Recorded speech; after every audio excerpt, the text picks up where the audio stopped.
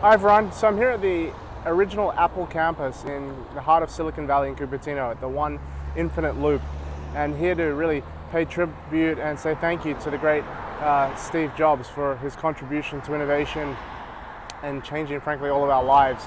If you think that the iPhone and the smartphone essentially is about 12 or 13 years old, you think back to 2007 when it came out, what the world looked like then. You know, the term mobile banking was someone getting in a car to go visit a small business customer. Now 2 billion people choose to bank when, where, and how they choose in the palm of their hand. If you think about the creation of Uber, you know, the car and logistics transportation business has disrupted transportation as we know it.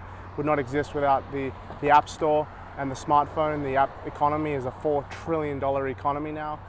It's truly incredible, and really, if it weren't for the creation of the smartphone and indeed the iPhone and the impact of Steve Jobs, where would it be today?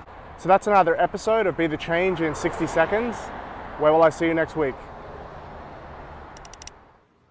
We're introducing 3 revolutionary products of this class. The first one is a widescreen iPod with touch controls. The second is a revolutionary mobile phone. And the third is a breakthrough internet communications device. A widescreen iPod with touch controls, a revolutionary mobile phone, and a breakthrough internet communications device. An iPod, a phone, and an internet communicator. An iPod, a phone.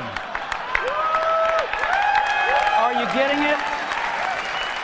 These are not 3 separate devices. This is one device. And we are calling it iPhone.